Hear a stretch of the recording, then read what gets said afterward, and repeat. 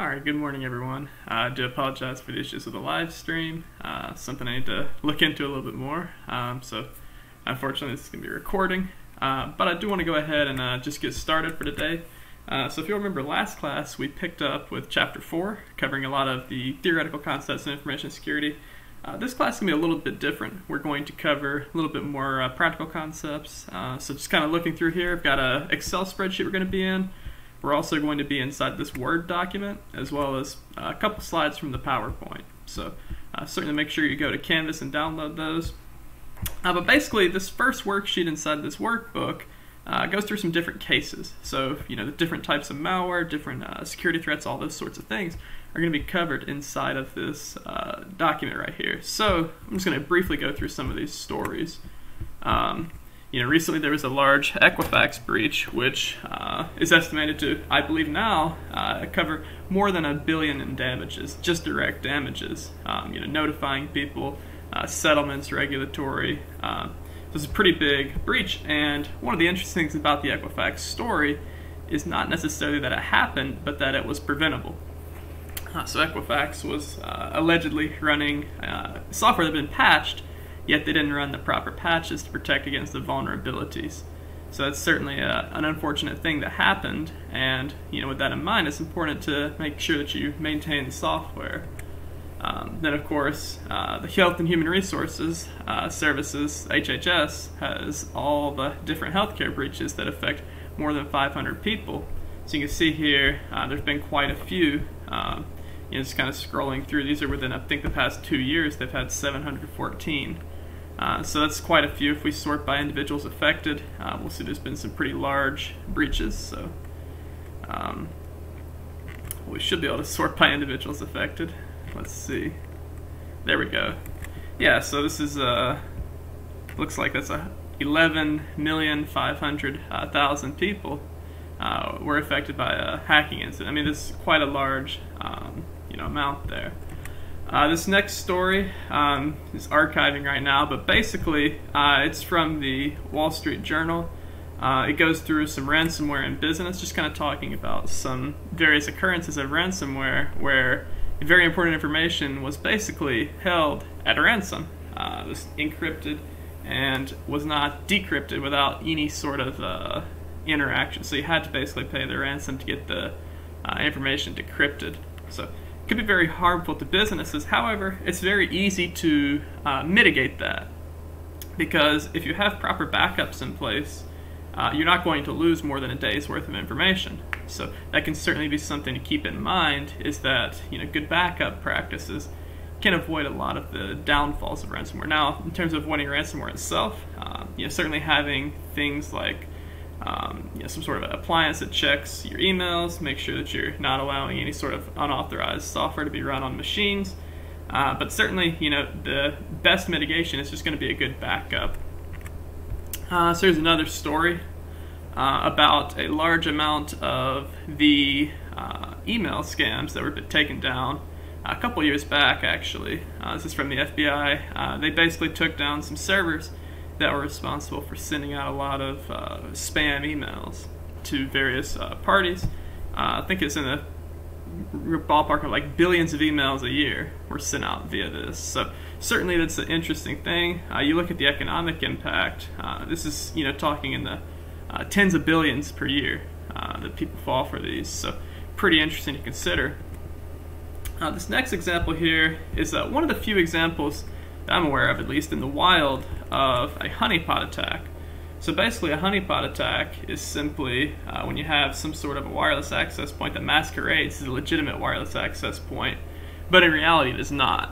So what happened was, at the RNC convention in 2016, there was a group that actually put up these honeypots, and they were doing it to sniff out traffic, which is illegal and certainly unethical. Not condoning it at all, also not commenting on any politics, but this is certainly something that took place, and it's an interesting story to read into a little bit, just from a security standpoint. The main way to avoid a honeypot attack would be to use certificate-based wireless authentication. So basically, not only do you have, of course, the 802.1x encryption for the user itself, but beyond that, The only way that a device recognizes a network is by the name of the network. Nothing's stopping anyone from making whatever network name they want. So to avoid that sort of issue, what they could do is use a certificate. So if the device doesn't have the certificate that it's connecting to, it will not connect. So that's a way to get around that. Not so practical for public Wi-Fi though, because you have to get their certificate in the first place, so certainly keep that in mind. Then lastly, this is one of the largest breaches involving the US government, was the 2015 OPM attack. So I believe this was in the ballpark of about 11 million OPM records, which of course are government records, a lot of military records as well, that were breached. So certainly it can happen to anyone, regardless of any measures that take place. Of course, measures certainly prevent that. Okay, so with that out of the way, we're going to go back to talking about some different layers of security. So last class, we talked a lot about different types of threats. We talked about some basic ways to mitigate them. But that's kind of taking the perspective of it being, you take one approach and you're safe. It's not really the case, though. In reality, we can think of security as being more of a something that if one single fail point occurs, we have a breach. So imagine if we had, full encryption, we had the best application security, we had pretty good everything, except we had a physical security problem. Someone could come into an organization, they could steal our server physically, and then what happens? There's going to be, of course, a pretty substantial problem because we can no longer access the information. We think back to the CIA triad, we want to have not only confidentiality and integrity, but also availability. So if someone can steal the physical hardware that we're storing our information on, we don't have any of the, we don't have any security because there's no amount of availability there. So certainly keep that in mind. It's important to have a layered approach, and each layer is equally important in securing the organization's resources. So, at the central level here, we have the mission critical assets. That's going to be the organizational resources. That's going to be our information. That's going to be what we're storing that we don't want to have leaked out, that we want to have available to people, but only to the right people. Also that we have it correct. So we have data security. Of course, we want to make sure the data itself is secure. But then the applications that are on our network, that are on our devices, we want to make sure those are secure as well. Individual endpoints, anything using it, a smartphone, it could be a desktop, laptop, a server, anything like that that's an endpoint, we want to make sure that is secure. The network itself, we want to have proper network security, use things like firewalls, of course, maybe demilitarized zones, whatever we can to make sure that we're keeping, the network itself secure. Because of course the network, if we have a wireless network, it can certainly easily extend beyond the walls of our building, and we have to make sure that we have proper protocols in place to ensure that we don't have any sort of breaches of information. And then lastly, perimeter security. That is the physical layer. So each of these layers are very important, and just having good security in some or just a few of these is not enough. So that's certainly not going to do us very good. Now I'm going to shift gears a little bit now and go to the PowerPoint. So I'm just going to go ahead and switch over to that. So we didn't cover anything about risk. So we left off with auditing. So I'm just going to lecture a little bit over risk, just a couple minutes here. So the whole concept is that, no matter what we do, there's always going to be some level of risk. We can't mitigate something perfectly. Now, of course, for this class, we will assume that we can, but in the general sense, you really can't. There's never going to be a probability of 0. There's never going to be a probability of 1. It's always going to be somewhere in between those two. But certainly, we can take actions to make things less likely to occur. So that's certainly going to be something very advantageous when we're talking about this from a security aspect, because the whole goal is we want to make sure that we're not going to have any sort of harm that we can't overcome. So, of course, with that in mind, one of the sort of tenets of risk management is that we do this in a sort of a reasoned way. We don't just want to go and implement every single thing and lock our organization completely down, because then it makes it impossible to do business, and it's also going to be very costly. So we want to do this in a very measured, sane approach. So basically, we have a risk, and it has some likelihood that it will occur. be it 1% of the time, be it 100%, well, be it 99% of the time, whatever the case is, we want to, generally speaking, we want to minimize our risk. But to do that, we have to use risk management. So of course, for risk management, we want to see what the risks are. That's a very important step, that we take a look and we see what is likely to happen. And then of course we say, what can we do to adjust the likelihood? What's that going to cost for us to do that? Certainly the cost is going to be a very big component of this, because like I said, it doesn't make sense to harm your business more by risk management than you would without risk management. And then lastly, if it makes sense to do so, you minimize the threats. If it doesn't make sense to do so, you don't. So for risk analysis, you really, first one of the things you want to do is see what assets you think are likely to be damaged and what they're worth. So you can do that a lot of different ways. This is not a class where you have to know how to assess the value of an asset. It's going to be given in all the problems in here. But generally speaking, there's going to be a lot of different ways you could do this. Typically, from an accounting standpoint, you'd use some sort of a depreciation approach, and based upon that, that's how you would determine the value of the asset. So a little bit beyond the scope of this course. But certainly then you want to see how likely is it that something will happen to it. And of course you'd also define what that something would be. But again, both of those are going to be given in here. The probability is something that could be very difficult to calculate. There's certainly lots of different approaches. Like I said, it is beyond this course, but what's not beyond this course is comparing the cost of that. So basically, what we're going to do is we're going to see what's the probability of loss times the asset's value, and that's going to be the cost of the loss. And then we're going to have the probability of the protection times the cost of protection times the value of the asset. Let's see which one of those is going to be a better value for us. So let's run through a quick example.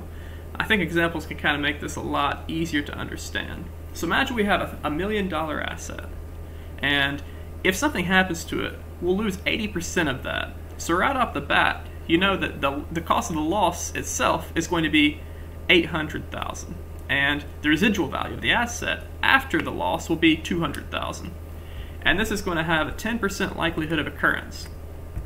So that means that in any given year, we're going to estimate the expected value is going to be this 10% times how much we're going to lose. So we're going to lose $800,000 in value. So in other words, the annualized cost of occurrence here is going to be $800,000, because we just take that 10% times the cost of occurrence, which is $800,000. Now we could engage in protection. So this protection would cost $10,000 per year. In this example, we're going to assume it's for 10 years. So we're going to take that 10,000 divided by 10 gives us $1,000 per year. That's the annualized cost, rather. So, and then of course, if we assume that this completely eliminates the risk, which is a pretty bold assumption, not realistic, but for this class is fine, unless you're given information otherwise, then that leaves you with comparing an $80,000 annualized cost of occurrence to a $1,000 cost of protection. In this case, it makes more sense to take the protection, because the annualized cost of occurrence at $80,000 is substantially higher than the annualized cost of protection at $1,000 per year. So you certainly want to keep that in mind. And with this approach, though, there's going to be 4 major ways that we can sort of go about this risk. So we can accept the risk. So we can understand what the risk is. We can say these are the facts of it. We're fine with it. We don't have any objections. And that's one approach. Another approach would be risk transference. This is basically insurance. So with insurance, what we're doing is we're taking the risk. We're saying, yes, we have these risks. We acknowledge them. Rather than accepting them or doing anything to mitigate them ourselves, we're going to basically have a third party do that for us. So the third party works like they have lots of different clients, and the goal is for them to have the risk kind of spread across different firms, different people, whatever the case may be, as opposed to having it burdened to one specific individual. And of course, with a lot of types of insurance, it's going to be priced in a way to where it will be enticing to an individual or to a firm, yet it will be still advantageous to the insurance provider. Because if it's not advantageous to the insurance provider, why would they offer it? Doesn't make a whole lot of sense. So risk limitation would be like in this example right here, where we're going to take the protection. We're going to take steps to mitigate the risk to hopefully reduce the likelihood and to reduce the overall cost of whatever we're dealing with. And then the last option is to ignore or reject risk. I've got this this bird here. I'm not sure what type of bird it is. It may be a dodo, but I'm not sure about that. Basically, in this approach, you don't go through the risk analysis at all. You just say, oh, it's not there, and you just move on. Generally speaking, that's an ill-advised approach. Risk acceptance can be fine. Risk transference can certainly make a lot of sense. Risk limitation can make a lot of sense. But generally speaking, ignoring or just rejecting risk is not going to be the most advantageous approach. So now let's shift gears back to the Excel file. Got some basic risk analysis problems I'm going to run through. So, when I think about risk analysis, I like to think about it can be a little complicated, but not so complicated if you think about it in the perspective. All you're trying to do is compare the cost of taking an action or not taking an action. So it's like if you're at the store and you're buying a can of beans. One can of beans versus another can of beans could be pretty similar. Of course, you could just compare the price for the cans. Now, of course, an issue with that is different cans may be different sizes. So you're not comparing the same units. So one of the ways you can do that is to use unit price per whatever unit. So typically, looking at cans, it's going to be a unit price per ounce. And if you compare the unit price per ounce from one can to another, you are comparing the same units. So all we're trying to do here is get the same units. So these units are going to be the annualized cost of occurrence and the annualized cost of protection. So basically, what we're doing is we're saying we have an asset value right here of 5 million.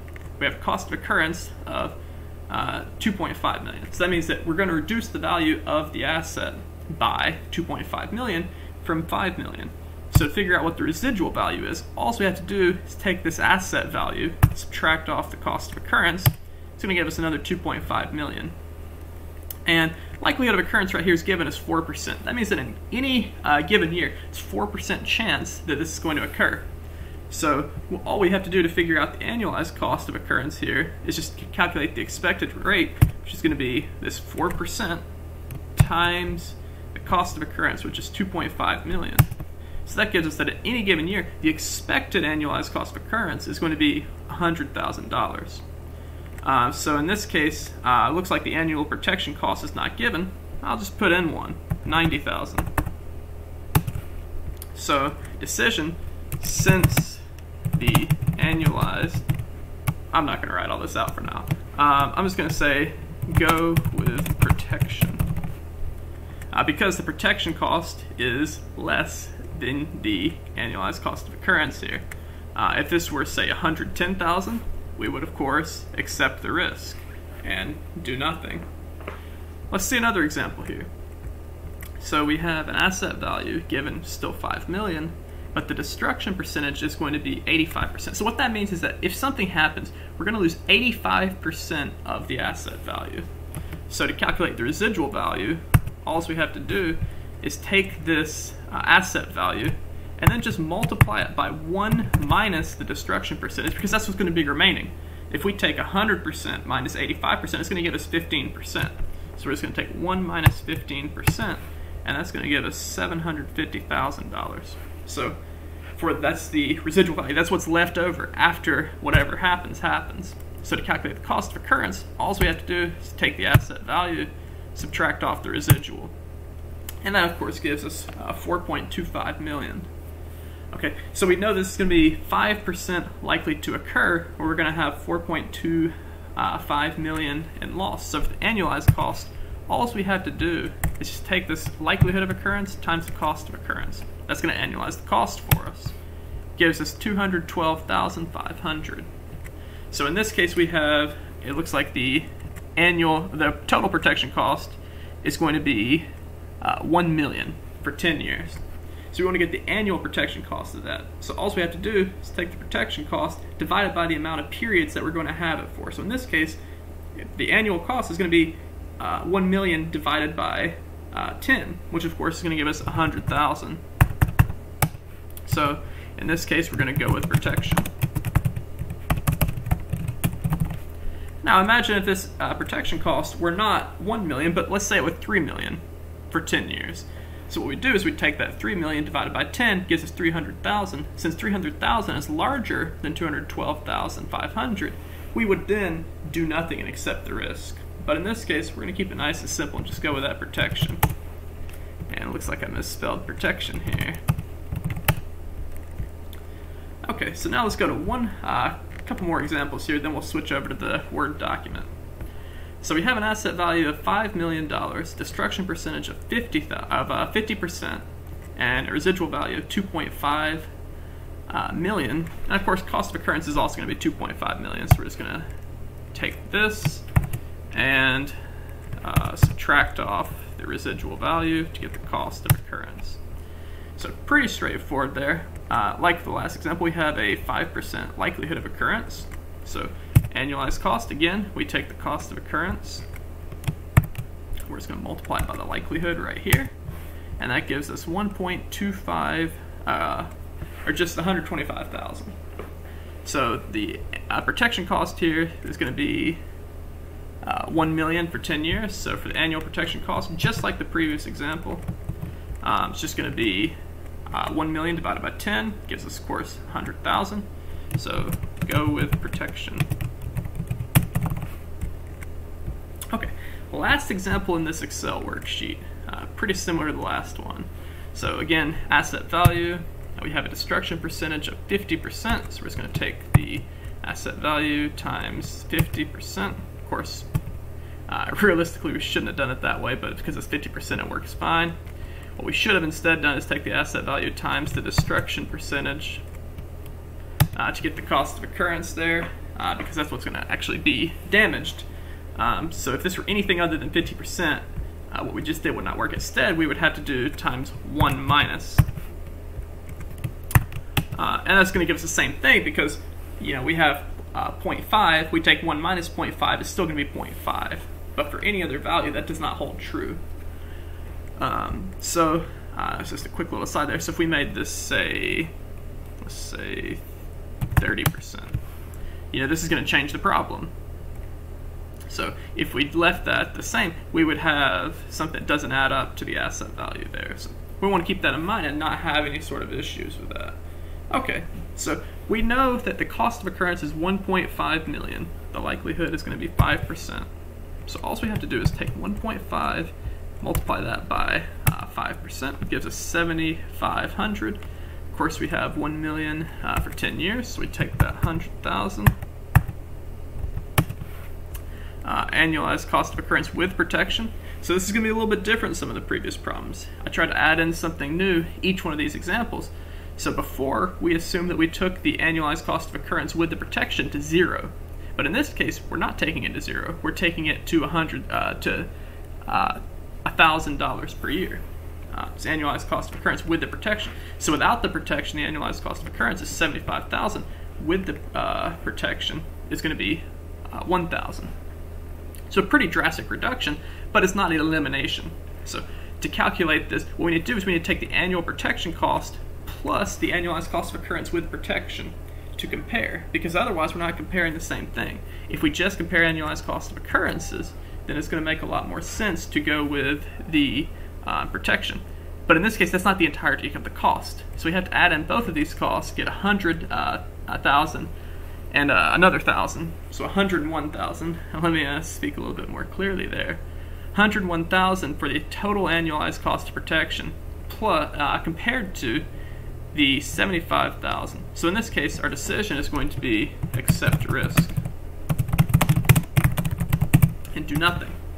Okay, so just want to make sure that's clear to everyone. We can certainly have additional costs of occurrences after we have the protection. So, you know, this is kind of a basic examples here to get everything going. On the test, you'll probably be a lot more likely to see problems like what I have in these Word documents here. So let me take a sip of water and then we'll just go ahead and read this. Alright, so the problem reads, business firm Clearwater has an infrastructure in place that is valued at $1 million. As is, if the facility is hit with a fire, the value will decrease by $800,000. This is expected to happen once every 100 years.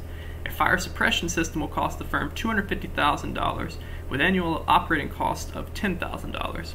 Fire suppression system will last for 25 years and will cause any fire to only cause $100,000 of damage with the same likelihood of occurrence. What should Clearwater do? So just kind of reading this problem again, we see that the value is $1 million. And the cost of occurrence, as with doing nothing, is going to be $800,000. And we see once every 100 years. That is to say 1% of years. So we can go ahead and get this information. Let's just go ahead and do this. Cost of occurrence is going to be equal to $800,000. And the likelihood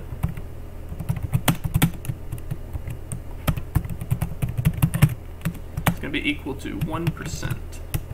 So now, annualized cost of occurrence is going to be equal to cost of occurrence, which is 800,000, times 1%, which is of course going to give us our good friend $8,000. Okay, so that's doing nothing. Now let's see what happens if we do something. So the fire suppression system has an initial upfront cost of $250,000. Let's make this green. Annual operating cost of $10,000 for 25 years. And now it's going to change the cost of occurrence to $100,000. So what should they do? Well, let's go ahead and just see here. So we have initial cost of protection. It's going to be equal to $250,000. Okay, and now that's not all we have to do to have this protection. We also have to spend $10,000 every year for 25 years. And after that, everything we invested is gone because it's only going to last for 25 years. So we want to get the total operating cost here of protection going to be equal to, again, $10,000. Whoops, not 20. $10,000 times 25 years equals, that is of course going to give us our good friend $250,000.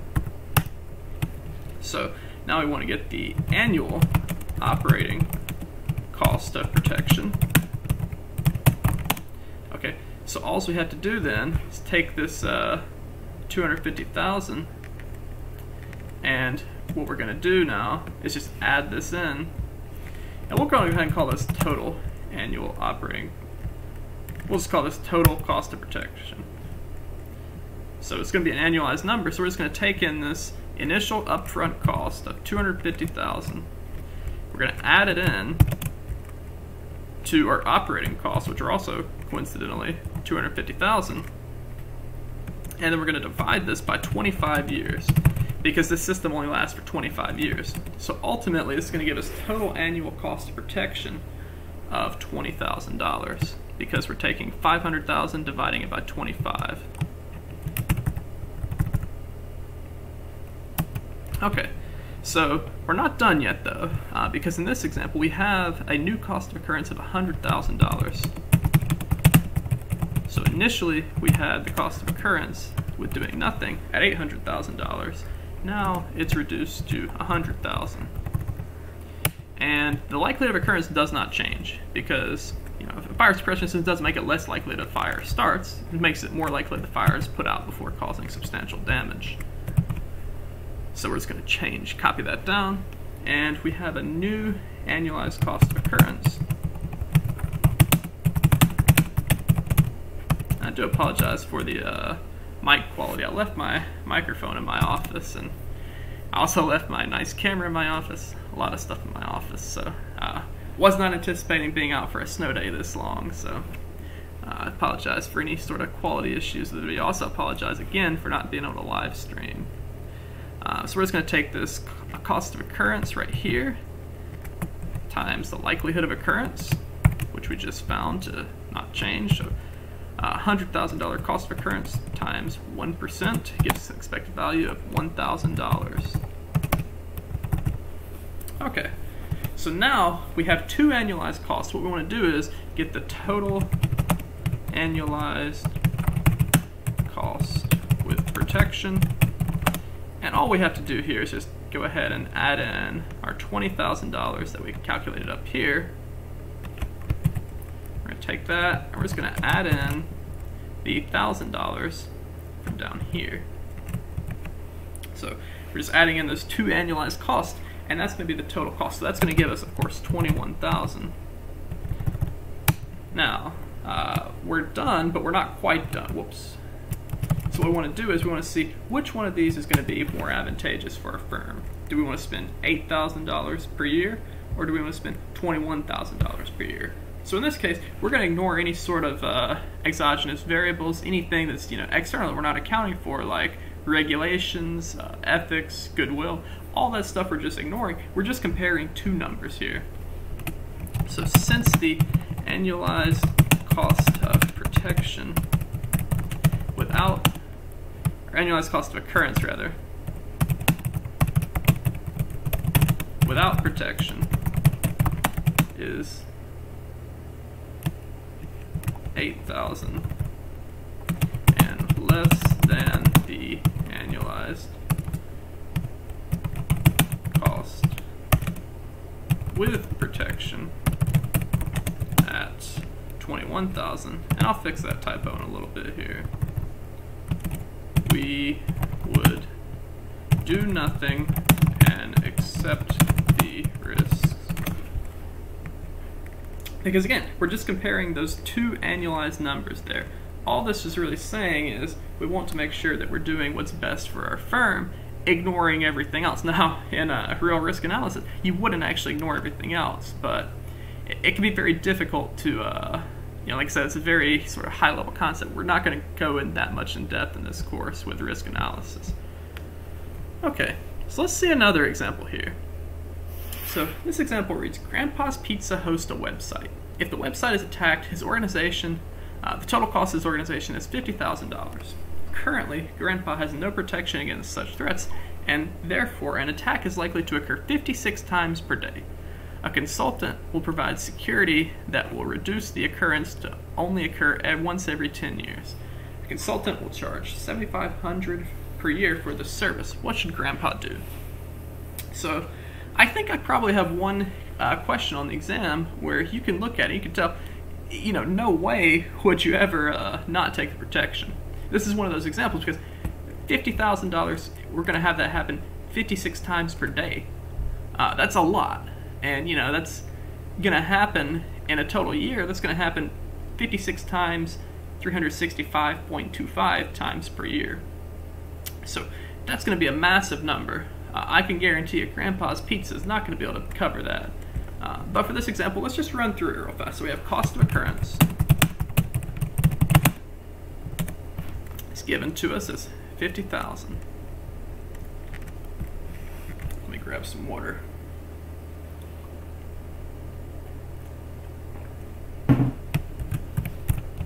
So $50,000 cost of occurrence. And likelihood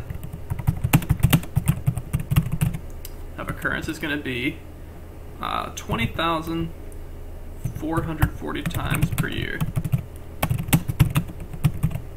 So the annualized cost of occurrence, we know that it costs $50,000 every time it occurs, and it's estimated to occur 20,440 times per year. So we're just going to take this occurrence, multiply it by 50,000 to see what the annualized cost is going to be. And as you make a guess, that's going to be quite a large number. So that's going to be 1,022,000,000. Money that Grandpa probably doesn't have. So, we're going to do that. And now let's see, is there anything we could do to avoid this situation? Well, of course. So consultant will provide security every 10 years. That's going to be the new cost. That's going to be the new likelihood of occurrences every 10 years. So in other words, 10% of years. Because if something occurs once every 100 years, this score is going to be 1% of years. So consultant will charge $7,500 per year for this service. Okay, so we have new annual protection cost.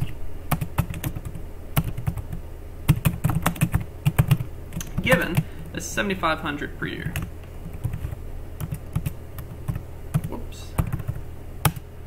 And we have a new likelihood of occurrence.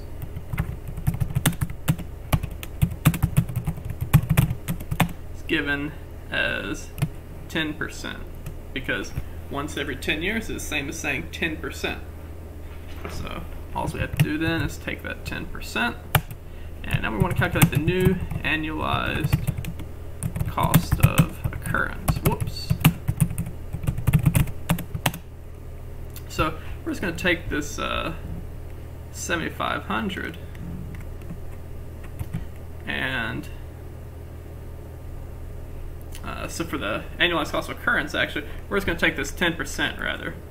So take this 10%, and we know the cost of occurrence didn't change, so we can just multiply that by 50,000, because the consultant's not going to change what will be affected. They're just going to change how likely it is that it's affected in this case. So we take that, and we're going to get $5,000. Okay, so now we want to get the total annualized cost with protection. And that's going to be equal to, of course, 7,500,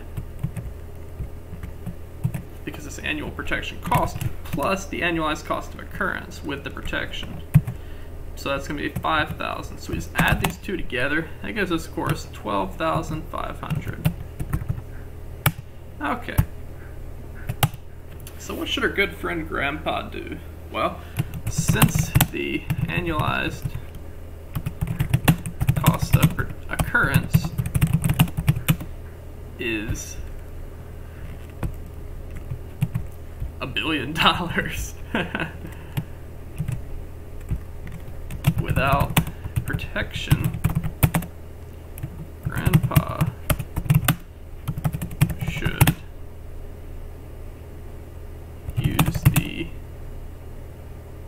protective services to realize a total annualized cost of with protection of 12,500. Something like that. Again, on the test, everything's multiple choice. You'll basically just be answering which one is more advantageous for the firm. You won't have to give the description, but I think it makes a lot of sense to give a description. So, so that's pretty much how you do that, basically just comparing the two annual costs there. Let's do one more example for today. Yippee Yarn You Love has a customer database which it currently protects using reasonable measures. If compromised, they'll lose $25,000 in business and pay $75,000 in restitution. So $25,000 in business and $75,000 in restitution. This will happen every 20 years. So we know that we have every 20 years, in other words, 5% of years. In addition to this, consultants offer to provide additional services they claim will reduce the probability of occurrence to once every 100 years, so 1% of years. At an upfront cost of $10,000 upfront for software licensing and $1,000 up every year for maintenance. Agreement is 10 years. Okay, what should Yippee Yarn You Love do? Change their name. No, they shouldn't change their name. So basically, we have right now, doing nothing, we have cost of occurrence of $25,000 plus $75,000. So we're just going to take $25,000, add it into $75,000, and that's all we have to do.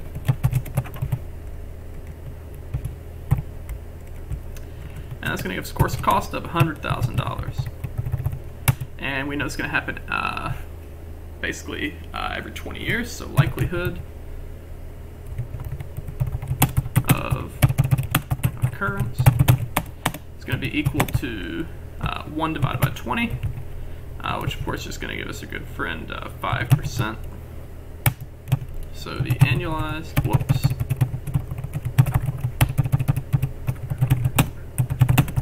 I cannot type today, just going to equal 5% times the $100,000 cost of occurrence, which is going to be equal to $5,000. Okay, let me just correct this quick little typo here. Okay, so $5,000 is not half bad, but let's see what else we can do. So we have annualized cost, or getting a little bit ahead of myself there. So we have initial upfront cost of $10,000. So upfront cost of protection is going to be equal to $10,000. Okay, and we know this is going to be $1,000 every year, so we have annual cost of protection, not to be confused with annualized, is given as $1,000.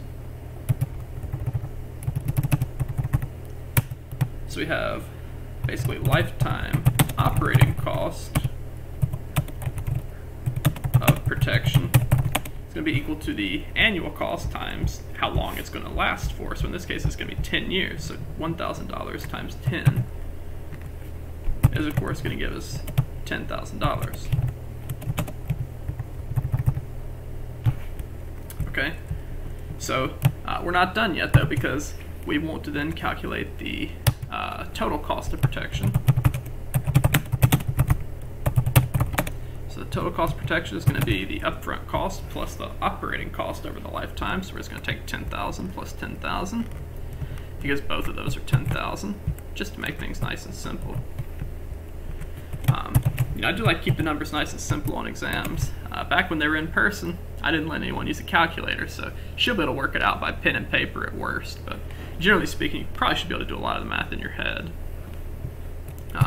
So we're just going to take that. It's going to give us, of course, 20,000. Now, of course, we know that we need to annualize this number, so we're going to take the annualized cost of protection. That's going to give us $20,000, which is the total cost divided by 10, because that's how long this is going to last for. So we're going to take this divided by 10, and that, of course, we've got to actually solve it. Of course, gives us $2,000. Okay, so we're still not quite done yet, because we had the likelihood of occurrence before given as basically 5%, happen every 20 years, and now it's going to happen every 100 years, so it's going to be changed to 1%. And new annualized cost of occurrence, or you could say cost of occurrence with protect, whatever you want to do here is fine. We're just going to take that 100,000, because cost of occurrence has not changed, times likelihood, which is now 1%. And that gives us, of course, $1,000. So now if we want to calculate the total annualized cost with protection, we're just going to take total cost of protection, total annualized cost of protection of $2,000, add it in with the new annualized cost of occurrence, which is $1,000, it gives us $3,000. Okay, so now we want to see which one of these options is more advantageous. So since the annualized cost of occurrence without protection is $5,000, I'm just going to say yippee yarn should use the protection which has total annualized cost of $3,000. Okay, so basically that's all you're doing, is you're trying to get the two numbers to the same sort of unit. And there's a lot of different ways you could do that. This is just a really simple way. One thing I'll make note of on this problem in particular, you see how they had $25,000 in lost business and restitution in $75,000. So on the exam, you may see it to where it's possible that maybe the lost business would stick around, but the restitution would go away. So basically, restitution would be things like anything where they had some sort of a governmental fee or some sort of regulation problem that they had to deal with. So it's possible that could certainly be the case on the exam where you may see that, but that'll be given in the problem. So if that is given in the problem, all you would do is, when you're calculating down here, the new annualized cost of occurrence, instead of doing the full 100,000, you just change this to whatever the new annualized cost of cost of occurrence would be. So if the cost of occurrence changes, all you have to do is just change it there. With that out of the way, though, that's really all we are going to cover for risk management. I certainly hope that made a lot of sense. If it doesn't, I welcome any questions. Certainly, next class, I will be glad to address any questions. Hopefully we'll be back on campus. We'll see what the roads do. Weather's looking a little bit iffy. So certainly hope to see you all Thursday in person. Have a great day.